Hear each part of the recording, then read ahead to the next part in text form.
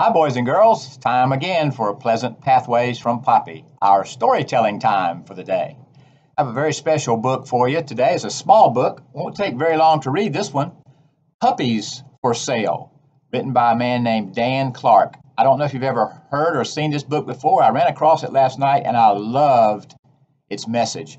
So listen very carefully, look at the pictures, and you'll probably understand the lesson even when I finish the book, but we'll go over that as soon as we're done. Okay? Puppies for Sale.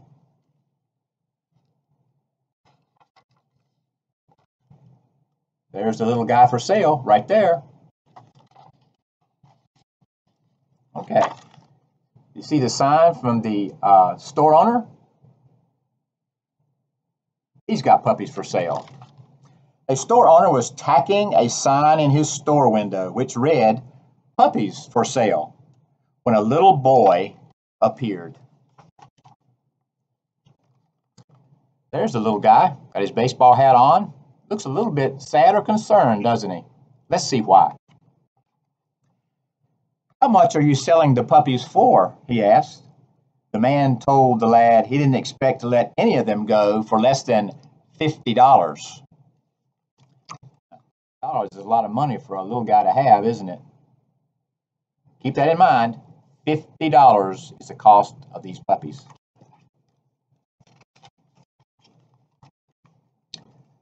There you see, he's looking through his pockets to see what he can find. The boy reached in his pocket, pulled out some change, looked up at the store owner and said, "I have $2.37. Can I look at the puppies now?"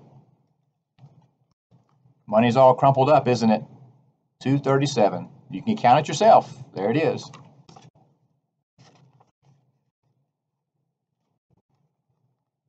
Here comes the mom and the pups following behind her. The store owner smiled and whistled from the kennel. A dog named Lady came running down the aisle, followed by 5 tiny balls of fur. Don't you just love puppies? They're so enthusiastic, aren't they?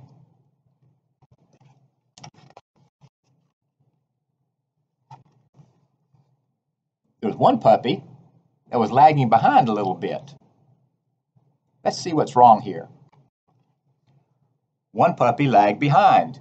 Immediately, the little boy asked about the limping puppy. The limping puppy. "What's wrong with that little doggy?" Doesn't look like anything's wrong, does it?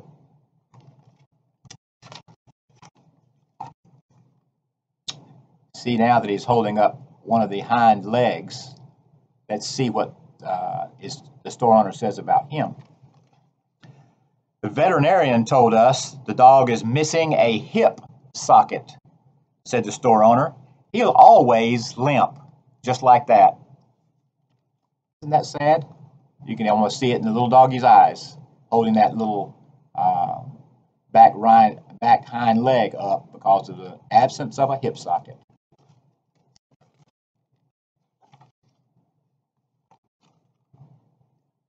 The look on the boy's eyes, in the boy's eyes here, speaks volumes, doesn't it?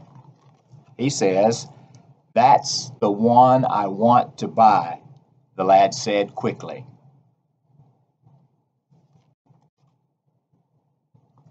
Wonder why he wants to buy that one. And the store owner is looking back and tells him something that the little boy does not want to hear. The store owner replied, "No, you do not want to buy that dog. If you really want him, I'll just give him to you." Seems generous enough, doesn't it, to give the dog to him?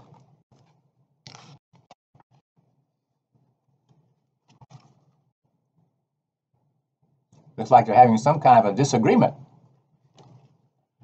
The boy came close to the store owner's face and said angrily, "I don't want you to just give him to me. That doggy is worth just as much as all the other puppies, and I'll pay the full price. In fact, I'll give you $2.37 now and 50 cents a month until I have him paid for." Now, if you're good at arithmetic or math, You figure out at 50 cents a month just how long it's going to take him to pay for that puppy. Think about it. It'll probably take years if that's the way he plans to work it out. $2.37, which is all he had in his pocket, and 50 cents a month until that dog was paid for. Why do you suppose he wanted to pay for that dog when he could have gotten it for nothing?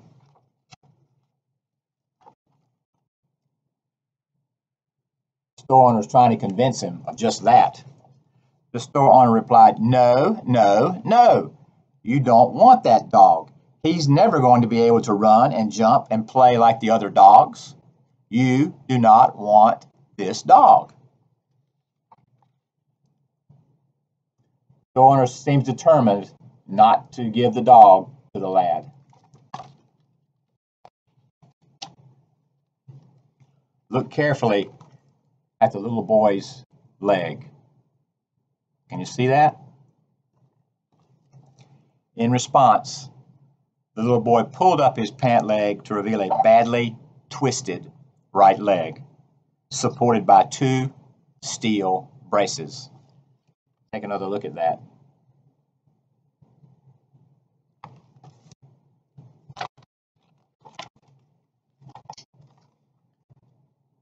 And the look on the little boy's face as the doggy licks his nose. "Well, sir," he said, "I don't run so well myself, and the puppy will need someone who understands." Isn't that a great picture right there? That one you ought to keep in your heart all day long. And a great book and a great lesson. I don't think it requires much explanation to talk about this book. When the litter of pups came out and those 5 came after their mommy and the one lagged behind because of the lack of a hip socket, you wondered who in the world was going to take it. It's kind of like the runt of a litter sometimes. Nobody wants the runt. Everybody wants the big, strong, healthy ones. This young man, because he knew what it was like to struggle with a bad leg, the steel braces on his leg, which hindered him playing and being active. I bet you in the back of my mind, people have probably said things about him that were not very kind.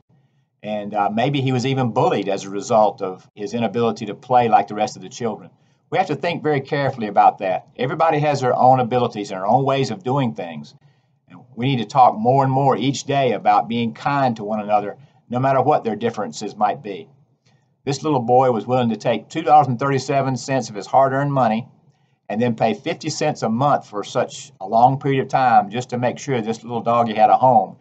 The main thing was on that last page, he, meaning the doggy, will need somebody who understands. So there you go. Great story today. Find somebody who might be struggling in some way, somebody who might not have all the gifts and abilities that you do, and let them know that they're special too. Let them know that there is somebody out there who understands. Have a great day in the Lord. We'll see you again tomorrow. Pleasant pathways from Poppy.